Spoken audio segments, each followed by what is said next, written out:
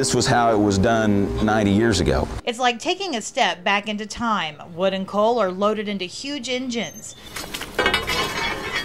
Turning a wheel will turn on a light bulb. These machines were created with nothing more than a pencil and a piece of paper and a drafting board.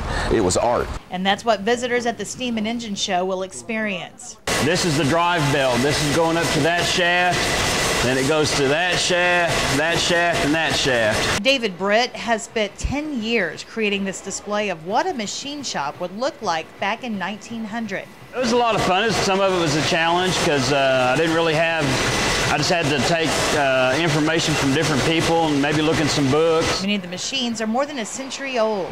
A lot of blacksmiths would have these, and this is what their apprentice would be doing. They'd be drilling holes just like this. Each machine out here has its own story, and most of them move. Because this is probably one of the last of its kind that's operating. It's hard to miss the coreless steam engine. Its flywheel is 12 foot in diameter and weighs 20,000 pounds.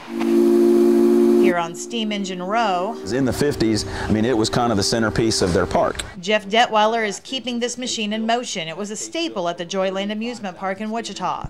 Right next to it, a steam traction engine built in 1925. We build these engines, they're just like a locomotive, just like a regular locomotive off the rails, where we burn coal and we boil water to create steam, which then we turn into energy. These men hope by seeing these engines, future generations can appreciate what it took to do chores that are much easier now.